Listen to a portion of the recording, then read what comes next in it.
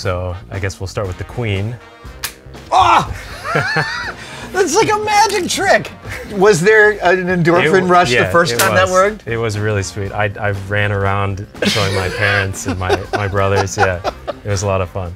Hey everybody, Adam Savage in my cave with YouTuber Riley. Riley, I just want to start at the most ground level. Tell me about your channel. Tell me about what you do. Yeah, so it's called Works by Design, and I make things that I find interesting to myself. It's mostly mechanical things. I have watched them all. Really? Okay. Yeah, no, so you reached out to us, but I had just watched the video that we're going to talk about the day before you reached out to us. I'm a fan, and I mean, I'm also a machinist, so I feel like I know some of your pain. Sure, yeah. What was the reason you started a YouTube channel? So it actually started as sort of a means to an end. So I had this idea, and I never could really finish things. So I wanted to post something to add stakes. Exactly. So that actually worked really well, and the first video I posted did well enough to kind of confirm to keep going on that you're on the right path. Yeah. So. And did you finish that project? I did. Yeah. Yep. So. Okay. So tell me about this project. You have a long-term interest in chess. Not actually. No. No, I'm not.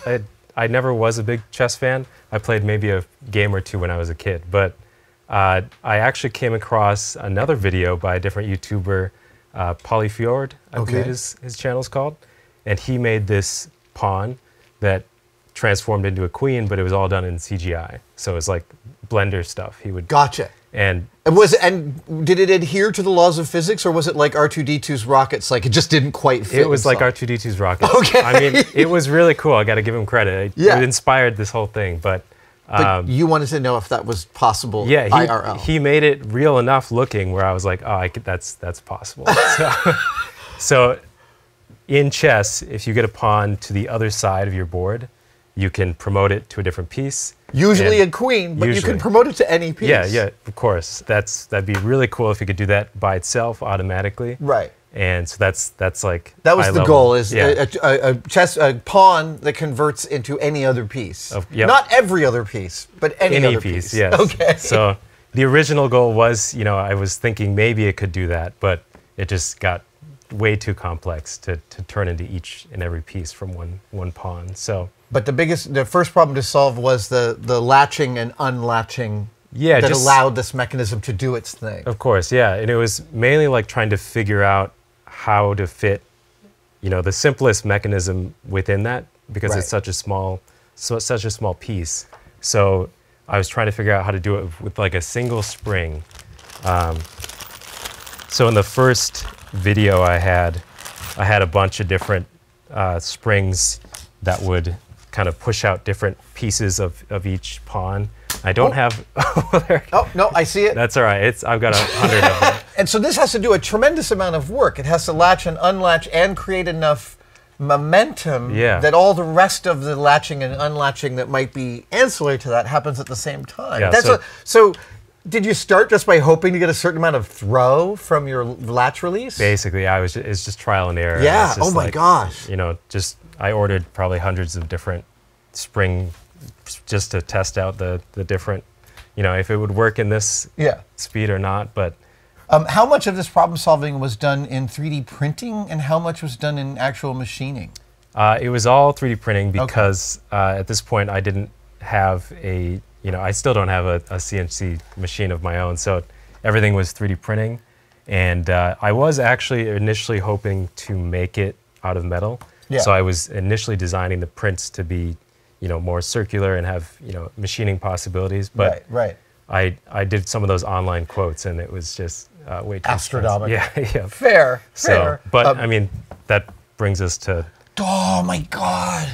More the metal version. So metal 3D printing is a thing, and so. And this is metal 3D printed. Yeah, this is stainless. I think it's DMLS, I believe it is. So this was sort of a prototype before the final version here, and you can see some of more of the mechanisms. It's almost exactly the same as the plastic version. Oh my God, Riley. So am I correct that the activation is these two magnets are a little raised off the surface, but when you put them, it pulls them down and releases these? Exactly, yeah. Amazing. Yeah, they're just little ramps on those magnets that push those little pins apart, and the pins are connected to those jaws. So And just like for people who problem solve, like how many iterations of just that arrangement, like must have been dozens and dozens. Dozens and dozens, yeah, for sure. Yep. It was, you know, I had probably 20 or 30 of just full little assemblies of these, trying to figure out that. I mean, just that right there is tactily delicious. Oh, yeah. Right? Like, my fingers just love handling that. Oh, that's awesome. Tell me about your engineering background. So I went to school for about a year in engineering, and then I dropped to industrial design. I didn't like the math. Oh, fair, so, okay. But I did a lot of, you know, my dad was a huge builder, and he would build things, and I had a job in California that did a lot of manufacturing stuff, so familiar with machines and stuff like that. But so within your design charge here, you're trying to fit the possibility of all the other pieces in each pawn. It had to have been super iterative. I mean, like, what was the hardest one to get right, the look of the secondary chess piece for you? Definitely the knight, and you can see why. Dude, oh my God, the difference. Like, there's no mechanical symmetry. They're all completely separate sets of problems to solve. Yeah. They share similar bases, of course, but... That's the bishop. Yep. Wow. Yeah, so this was by far the hardest, and it, you know, it takes a little bit of work to, you know, see the knight there, but I kind of look at it as like plates of armor unfolding. Or like maybe a little bit of a Roman plumage there, but... are you... So where are you at with this? Are you done? I don't ever want to look at these again? Or are you thinking about maybe releasing the files, making these a product? What are your ideas? Yeah, so I've released the files, but I'm also looking into, you know, sort of ways to maybe injection mold some of these parts. I still haven't figured that out yet. It's that's a long process ahead to think about that, but. So has anyone taken your files and successfully made one? Yeah, there have been a few people that have successfully made it, so that's a promising sign. I'm also curious if you've thought about scaling up. I have thought about it. I haven't done that yet. No, because I could imagine it could be really fun to play with some bigger pieces. That is true. Maybe I should do that next. Just being able to see all of this possibility mechanically within this one shape with what 1, 2, 3, 4 completely different executions. Man, it's beautiful. Thank you. I appreciate it. Yeah, I really appreciate it. And honestly, having watched the video, like, it's 10 times better to see it in person than I was hoping it would be. Yeah.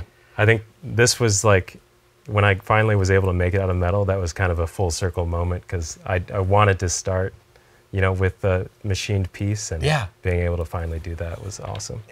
I think that people also might not realize that, like, when you make something this small and it doesn't work, figuring out why is not just like going and finding the part that's rubbing, because at this scale, it's really hard. Am I right? For sure, yeah. I probably should have made it twice as big to start with, but and then bring it down. Exactly, yeah. You also kind of came up with another version of chess. Oh yeah, with these pieces. Will you talk about that? Yeah, of course. So, because these pieces, they don't all transform into, you know, any possible one. They kind of are locked to their transformed piece. So, in order to make that more interesting, and because promotions don't quite happen as often as I'd like them to happen. Right, yeah, it's like once every however many games. Yep, so the different variation here is I've moved these, the promotion squares rather, to these. The dark squares on the middle ranks. Yes, exactly. Okay. And that way, promotion happens a lot faster. It's a little more of a... Yeah, that would do. I mean, that would... Because the whole first part of the game is about controlling this space. Exactly. This makes that a much more hairy proposition right away. Definitely, yeah. And then, you know, there's a whole level of, you know, what pawn you are going to watch out for later on. Oh, right, because each one has a different promotion. Sure, yeah. Well, so have you discovered which pawn you want to promote first? I haven't, no.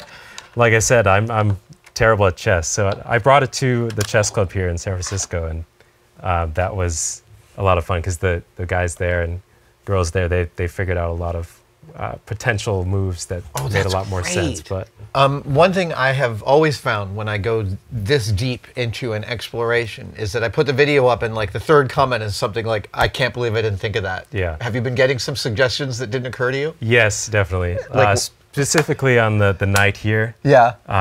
The night is usually sort of asymmetrical, even in this direction as well. And so I have these panels fold out this way, but instead, someone would say like maybe you folded it out from the top instead, and just little like changes that would help that kind of look more asymmetrical. Because it is the most asymmetrical of all the pieces. Yeah. Bishop's a far distant second. Yes, yes. So you may do some redesign on the night. It's possible. Oh, yeah. Man. In your experience, do you need a certain amount of downtime after execution before you go to iteration 2.0? Yes. Yeah. Even coming here right now, it's been a little bit long enough where I'm like, oh, I gotta start trying to remember what I've done here. So. Amazing, amazing. Yeah. Riley, it's deeply inspiring. It's marvelously absurd, and it's so beautifully executed. It's just gorgeous. Thank you so much, man. I appreciate it very much. Yeah. I hope it's not the last toy execution idea that you bring us, and maybe we can collaborate at some point. Oh, that sounds great. Okay, good. I love that. Such a pleasure, man. Thanks. Pleasure's mine. I really appreciate you watching all of that. And if you are pondering right now what to get for the maker, tinkerer, or general obsessive in your life, or what to get yourself, I'd like to humbly suggest our brand new Savage Industries Shop Apron. Its predecessor is one of the most popular things we have ever manufactured, and we are still selling them, but now we've added to it. We've simplified it, we've lowered the cost, and we've made an entry-level apron, still manufactured in the United States, still made of upcycled materials, and I swear this might become my new daily wear. Get yours today at adamsavage.com. Yeah, there we go.